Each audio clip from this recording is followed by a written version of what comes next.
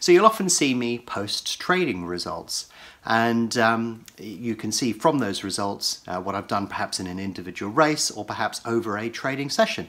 But from those results you can see that I did really well at Cheltenham. You can see that I banged in a great result at the Grand National, and that continued into the summer when we came around to the Derby. Now, posting trading results sometimes can be considered a little bit controversial, but what I wanted to do was to do a video to explain to you why I post some of my trading results.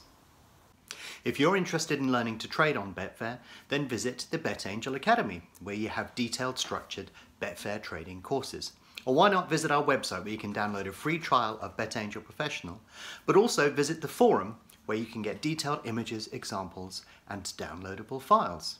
And don't forget to subscribe to our YouTube channel and click on the bell icon if you want notification of new videos as they're released. So if you've followed me for any time on social media, you'll know, and on the videos as well, incidentally, that I do regularly show you results that I've got from individual races or over individual days and whatever. And the reason that I do that is quite simple, really. It's not to fluff up my ego or anything. It's to basically show you that I've got skin in the game. That's the most important thing for me. I would quite happily not post any at all, to be honest, but I think that I should do, because I want you to know that, you know, if you're using my product and you're risking your money, that I'm happy to do that as well. And therefore, when I post results, that's generally what I'm doing. I'm sort of saying to you, hey, you know, I'm still here, I'm still working hard, still throwing my energy into the market and getting decent results out of it using the same product that you are. And that's always been important to me. I think it would be living a bit of a lie if I was just sat here answering support queries or messing around with spreadsheets and not actually doing that. So that's what drives the product forward. It's important for me to use the product, and therefore, you know, you would expect me to use it to a high level. And, you know, obviously the results that I get are sort of exceptional now and again, but I try and contrast that as many times as I can with the reality of it. So you'll very often see me post up a big result and then immediately post up something that's happened immediately afterwards. So with the Derby, I posted up a fantastic result, but then I tweeted and sort of said, you know, while getting a big result out of these races is fantastic, this is the reality of trading. So I'm trying to contrast the two there for you. But also you would expect me to get bigger results from bigger races. So if I can get 50 quid out of a race that's turning over 500,000, I should be able to get 500 out of a race turning over 5 million. And that's more or less what you see most of the time, is that there's this scalability depending upon what's going on. You know, it would be a surprise to get a grand out of a much smaller race, though it is possible, but it's more likely I'm going to get a much smaller result, and on average I will get a smaller result, but on average at big races I will get a bigger result. But predominantly my motivation for doing it is to show you that I've got skin in the game, that I'm actively trading, that you know, what you're doing is the same as what I'm doing, and it's important for me to show you that I'm actively doing it. Because it's an unfortunate fact, but you know, a lot of the people in the industry are here to sell you product. They're not here to teach you how to trade. Now, they are there to teach you how to trade, but at quite a basic level. They're not, you know, they're over-merchandising their ability. And as a consequence, that is misleading, but it's sort of to be expected. So when I was trading in financial markets, I remember somebody saying to me, you know, the brokers, the middlemen, all of these other things around there, they're not there to make money for you, they're there to make money from you. And I think that that's very apt, and something that you tend to see in a lot of industries that are related to, you know, attempting to make money of some sort. It used to happen in the old days with tipsters, and it happens now with trading. People are there to try and get money out of you based upon the trading opportunity, but in fact, if you were to force people to publish all of their records, you'd find that very few of them actually did it themselves. It's an unfortunate fact, but that is the essence of a lot of what you see that's going on. So yeah, I feel it's always compelled to show you that I'm still active. You know, there will come a time when I do slightly less, but that, you know, I'll talk to you about that at that appropriate moment. But as time has gone on, I thought that I wouldn't last 5 years, and then when I went through 10 years, I was thinking, well, isn't this marvellous? And I'm about to go through year 20, and I can still do it. So I want to show you that that is still possible, and that, you know, that is all part of the experience that you get, is that we're sat here risking money the same way that you are and doing the best that we can, and that's what helps push the product on. However, you know, I'm aware that some people could actually, you know, fake imagery to make themselves look really nice. And there was an issue on Twitter recently, I forget the Twitter handle that it was, and it's gone now anyway, but somebody was banging in massive totals, and somebody spotted an error on one of the screenshots and queried it with the person, and then suddenly the Twitter account was gone. So you have to have a little bit of skepticism with you in terms of whether some of these things are true or not. And as you know, it is possible to fake imagery, get Photoshop, change a few things around, and away you go from there.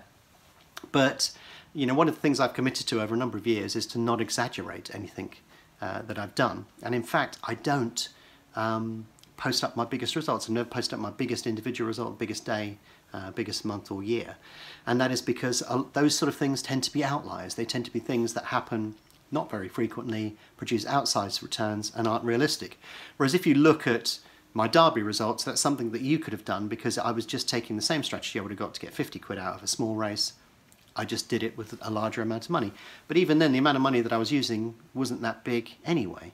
So there was a great little video I did called How to Be a Millionaire Trader, and it explains to you how I can achieve some astonishing turnover figures over the course of a day, and how you can too, if you're willing to follow the same sort of strategy. But basically you can get decent results out of the market even with a relatively small bank. That's one of the great advantages of this particular trading market. In financial markets, the more money you've got, the more weight you carry.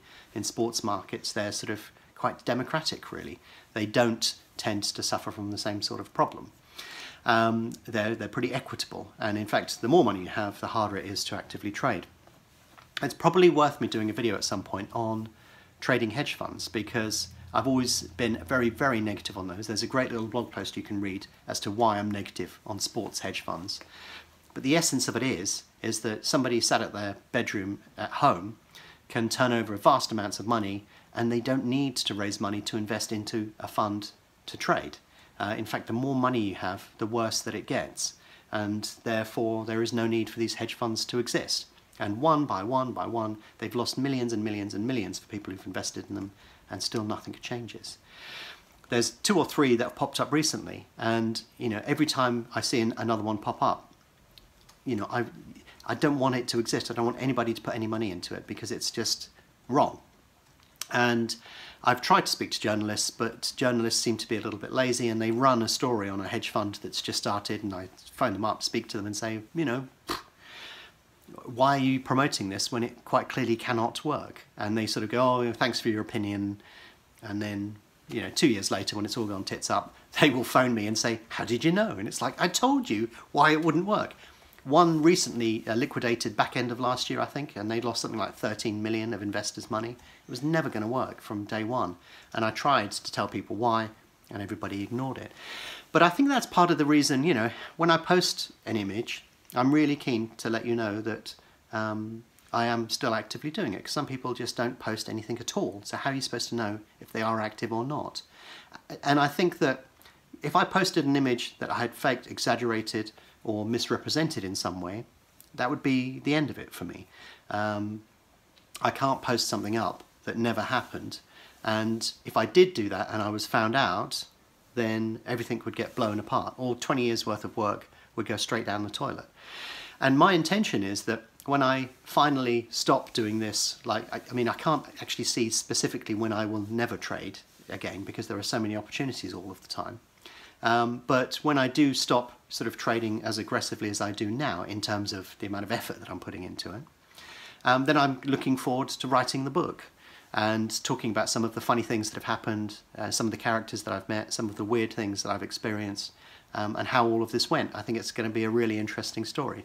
But I can only really do that when I've sort of semi-finished, as it were, because I wouldn't want to talk about any of some of the characters without their permission, or without sort of cross-checking and being able to write a decent story. While I'm still actively have skin in the game, I don't really have the time.